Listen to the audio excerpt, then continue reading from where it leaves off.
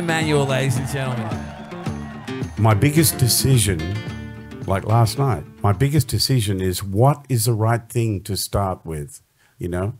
What is going to get the train moving? Because once the train leaves the station, we're all on it, and it's not going to stop until I say it stops, you know?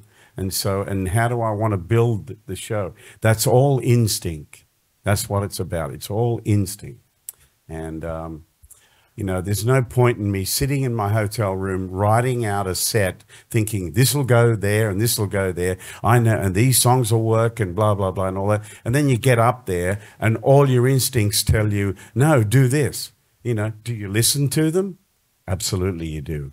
Because that's why we're here. That's why there are so many bums on seats this morning in this room, is because we listen to instincts. We listen to the voice inside us that's urging us to do what it wants us to do, what it knows is the right thing, you know. So the times that I've let myself down are the times that I tried too hard.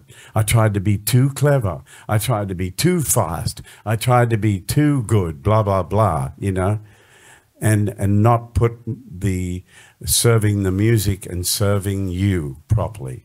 And so once you get all that ego stuff out of the way, get that out of the way. I say the musician's prayer before I play usually, and it is, God, make me a hollow reed from which the pith of self has been blown, so that I may be a clear channel for your love to flow through and out to everybody else.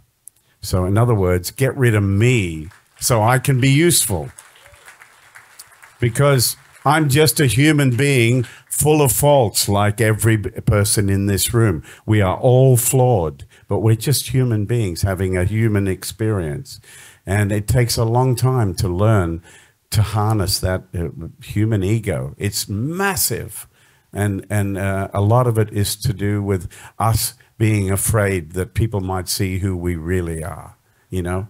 And when you get rid of all that, God, it's so beautiful, you know? All I have to do is be myself all the time. There's nothing else. Amazing. I've never seen a standing ovation at a Q&A. God love you. That's the way. Special, special bloke.